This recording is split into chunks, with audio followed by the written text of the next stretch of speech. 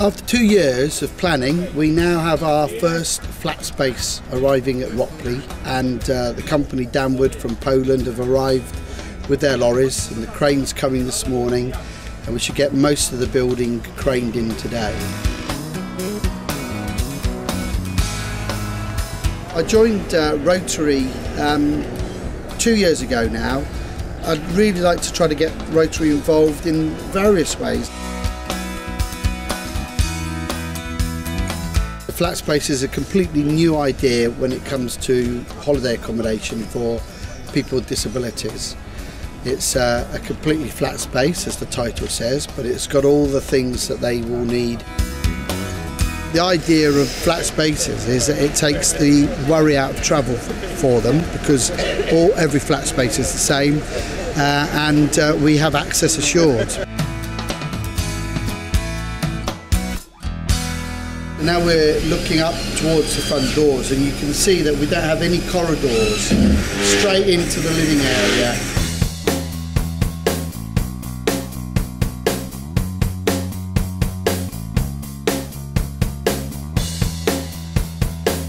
We've got 2 beds which are electric beds, hoists on the ceiling, closet mat toilets that wash and dry them, wet rooms.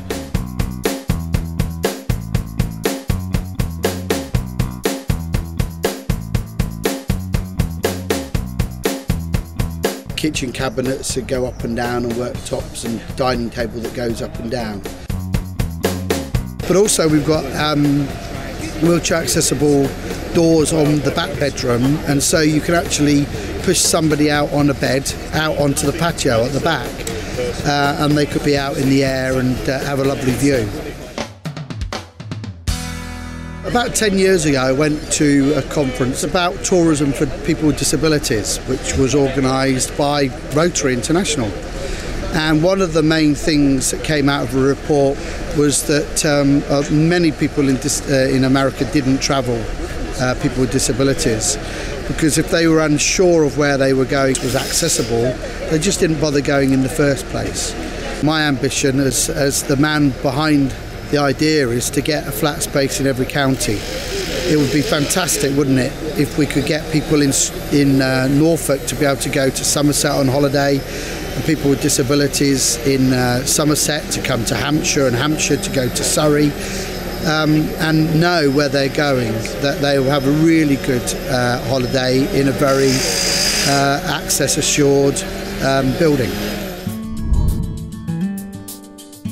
It could be as little as raising some money to send a person to have a holiday, and of course many people with disabilities are a bit strapped for cash and don't necessarily go on holiday, but also in the biggest aspect is looking for sites and raising bigger sums of money. We reckon that each flat space is going to be about £250,000 to put one up, and we could encourage Rotary clubs to help us raise that funding, but also for individual things like the accessible toilet, which is £5,000, or the kitchen, which is £10,000.